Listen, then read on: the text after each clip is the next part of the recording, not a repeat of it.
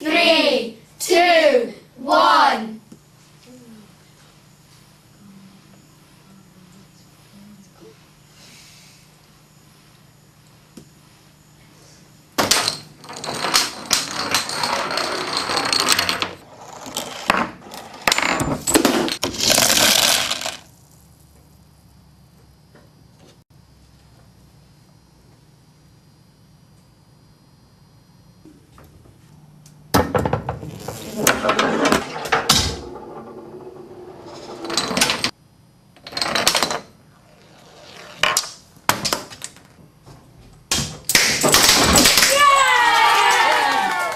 It works. 3, 2, 1.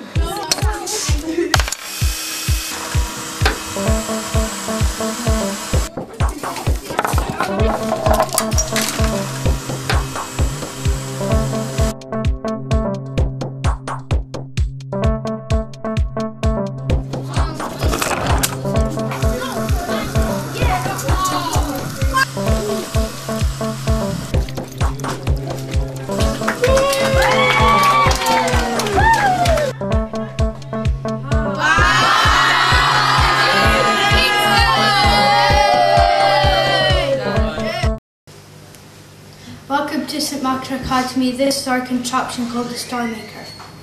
Hello, my name is Elliot and I'll be explaining the first bit of our contraption. When the ball is held just above the pipe, it is called gravitational potential energy.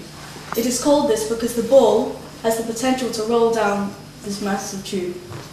Once it comes out from the other end, it will go round and round this funnel.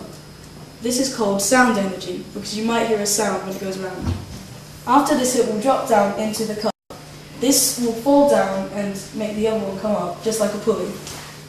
When this cup hits this flap, it will set off all these dominoes.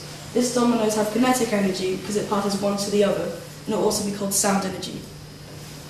Well, my name is Maya, and this just now is called gravitational potential energy because it haven't fallen down yet. But when it falls down, it's going to be called kinetic and sound energy. The water is going to go down the tube and it's going to pass the kinetic energy onto the ball. The ball is going to roll down the hill and it's going to release the car, which allows sprain energy change into kinetic energy.